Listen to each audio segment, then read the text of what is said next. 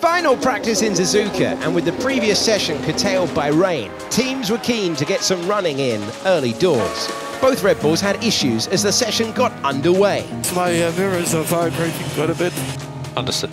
I'm traveling a lot in the low speed. The ride in the low speed is quite cool. Okay, let's keep up the pace and we'll box this lap. However, Checo kept at it and soon found his groove, as did the defending champ. And it was the Dutchman with the best time of the day, clocking in at 1 minute 29.563, some 2.5 tenths faster than his teammate. Lewis Hamilton had topped the timing tables for the first 45 minutes of the session. However, once the quali simulations started, Mercedes teammate George Russell leapfrogged him for P3. P4 for Hamilton. The 7-time champion has won this race on 5 occasions. Only Michael Schumacher has won more here.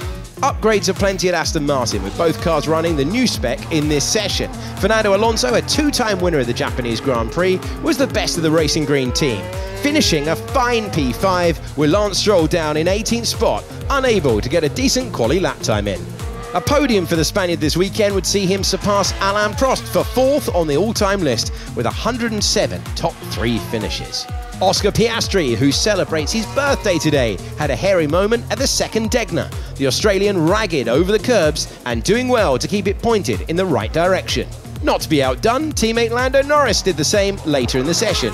P6 for the Briton and P8 for Piastri as the flag fell. McLaren have won the most Japanese Grand Prix of any team. 9 victories in the land of the rising sun for the Woking outfit. It was a relatively quiet session for Ferrari. With 5 minutes to go, they bolted on the red rubber, but never managed to challenge the top order, much to Charles Leclerc's annoyance. So we got the checkered flag. Honestly, I don't get it. What are we doing to stay in the garage? Oh my god. We have FP3, we have 2 laps. 2 laps. Let's be on it, come on. Carlos Sainz managed P7, Leclerc P10, 1 place behind Yuki Tsunoda, who gave the home fans something to savour, the Japanese driver putting in a decent shift and rewarded with a P9 finish. Teammate Daniel Ricciardo had a spin exiting turn 2, the Honey Badger forced into a pirouette on the grass as his RB went off-piste. He finished P13. Both Haas drivers had issues early on as they got up to speed. Nico Hülkenberg with a lock-up at turn 3 and teammate Kevin Magnussen finding the gravel at the turn 11 hairpin. Williams' woes continued. Alex Albon just not feeling it on his initial runs. I just have zero confidence in the car. And Logan Sargent also struggled to get to grips with his rebuilt FW46. I have no rear support, 0. So in qualifying just around the corner, it was a Red Bull 1-2 in final practice.